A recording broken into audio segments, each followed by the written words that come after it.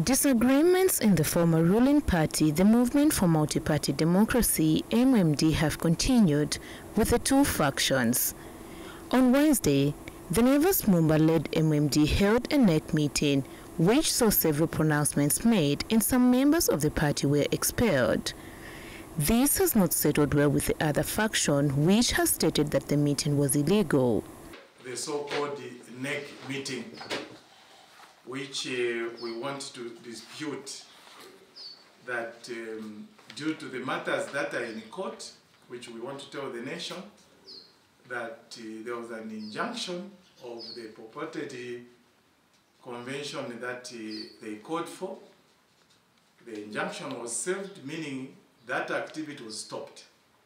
So as far as we are concerned, they are masquerading because no positions were voted in. MMD, we are democratic, and we vote leaders from grassroots to the top, and the top being the NEC. Dr. Mumba is a person, once he realizes that you are criticizing him, whether it's in good faith or so, he will start marginalizing you and putting you aside.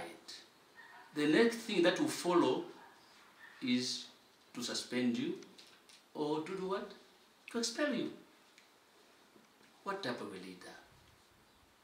A leader who won't respect procedures. But MMD Vice President Ruben Sambo has challenged them to produce documents to support their statements. People allege that an illegality, they must produce to you either a court order that makes it illegal or something to that effect. The fact of the matter is that there is no such thing.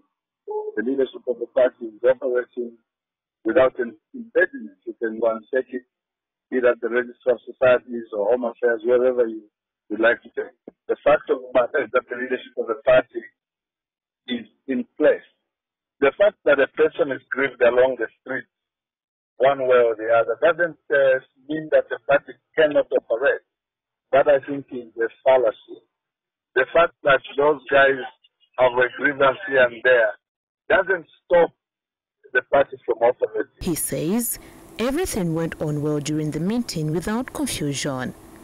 Otherwise, we had a very successful National Executive Committee meeting, fully attended by all the provinces and all the members of the National Executive. Victoria Kayeye Yambani, Diamond News.